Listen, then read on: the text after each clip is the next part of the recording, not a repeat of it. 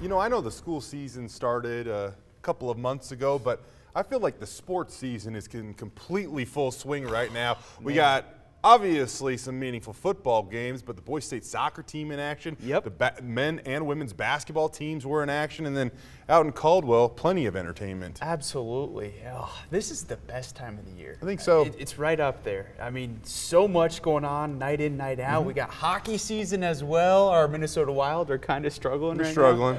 You know who's not, though? The Idaho Steelheads. They are not. They've gotten off to a great start. They have. How about the Boise State football team, though, looking to move to 8-1 on the season? And last night they were at home for just the second time in 50 days.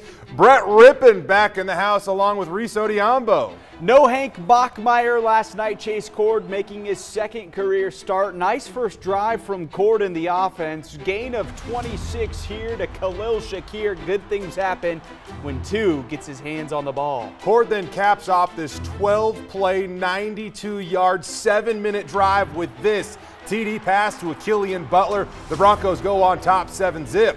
After some back and forth punts, Wyoming gets on the board here. Tyler Vanderwall on the keeper, and we are knotted up at 7 apiece. We move to late in the second quarter with the Cowboys threatening to score once again before halftime. Curtis Weaver says no thank you. Sack number 1 of the night happens here. You wouldn't have to wait very long for sack number 2. The next play. Very next play, Weaver again. Just a little bit of a speed rush around the tackle. He now is 12.5 for the season, 33 for his career. That limits Wyoming to a field goal. Cowboys up 10-7 at the break. All right, on to the second half we go. Cord with a nice pass to John Hightower. The gain of 43 puts Boise State in business. Cord, by the way, finished 19 of 30 for 190 yards. That would lead to this Eric Sachs field goal, and we are all tied at 10 apiece. Not his biggest field goal of the evening. More on that in a moment, because after a stop, Boise State's next drive, and George Halani fumbles, and guess what? Wyoming recovers. They capitalize on the TO. 4 plays later, Xavion Valladay with the 21-yard rushing score. Broncos down 17-10, heading to the 4th. Could the Broncos have yet another fourth quarter comeback in them? Well, the answer to that, yes, at least momentarily. Khalil Shakir had 7 catches for 70 yards. He also had this 5-yard rushing touchdown. We're tied at 17 and headed to OT. As JT alluded to, that field goal, this was the most important one from Eric Sachs. It's good, so the Broncos have a 3-point lead. Wyoming's turn. And Cooper Roth is a very good kicker, but here he comes up empty, wide right and a little short as well. Boise State wins in overtime. Survive and advance, 2017 the final. Lots to work on moving forward. Not pretty in a lot of areas.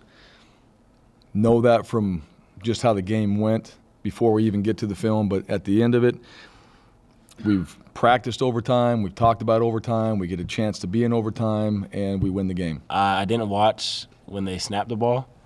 I was kind of looking the other way, and then I turned last second. I seen the ball go a little wide right or whatever it was, but man, it was just, my heart kind of stopped for a little bit. It looked just off. I don't know if we got a piece of it. I'll have to go back and look, but man, that last play was crazy. Just to see that and to see my team celebrating, it's just those moments I'm going to cherish, you know what I'm saying? I'm not going to forget moments like that. I'm really confident in our team that we're going to get the job done. So just going out there and to see the defense do what they do and the offense executing what we do, it's just a team effort. As a coach and as a fan, you'll look at all the things that should have happened. As a player, you're out there just scratching and clawing, and the win is the most important thing. This game was about our team finding a way, coming together. I'd say we did just enough. And they did just enough to improve to 8-1 on the season. And despite that close victory over Wyoming, Boise State still moves up a couple of spots in the rankings. Broncos now up to number 19 in the AP poll. We'll have to wait for the college football playoff rankings for another couple days. Down to the wire, survive and advance at this stage in the season, month of November, a lot on the line, Mountain Division matchup. That was a big win. That was a big win for Boise State.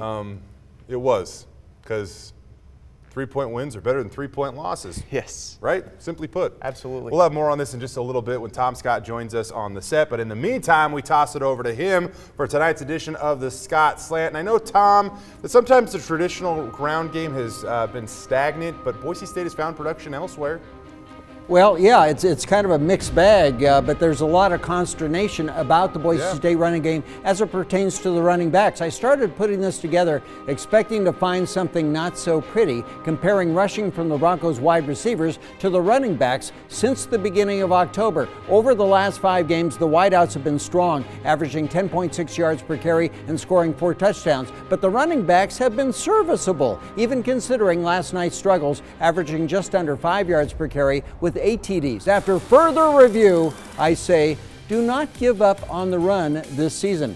It was about this time last year that Riley Wimpy's season ended with a torn ACL. This year, Wimpy is hitting full stride. Consider the 3 defensive plays that led to Boise State's victory last night. Wimpy was the guy who stuffed Xavier Valladay for a 1-yard loss on 4th and 1 at the Bronco 39 with 31 seconds left. On the first play of Wyoming's overtime possession, Wimpy stayed with his assignment on a flea flicker and broke up a pass in the end zone. And on 3rd and 4, he stuffed Valladay again for a 2-yard loss, forcing a field goal that was just a little bit too far out. 12 tackles, 2 for loss, and 2 pass breakups. On we go to Western Siding Trivia and throw away your paintbrush. Name the 3 Fruitland High graduates to start for Boise State this decade. This Saturday night is senior night, and that's why I ask you this. That should give you one of them right off the bat. I'll give you all 3 after break number 1, and back to Jay and Will. Thanks a lot, Tom. We appreciate it. Should we answer it? I'm just kidding. I'm just kidding. Are you kidding me? You want Tom to jump over I'm the set just and tackle you? kidding. That's an easy one, Tom. I'm not going to lie. Exactly. Moving along from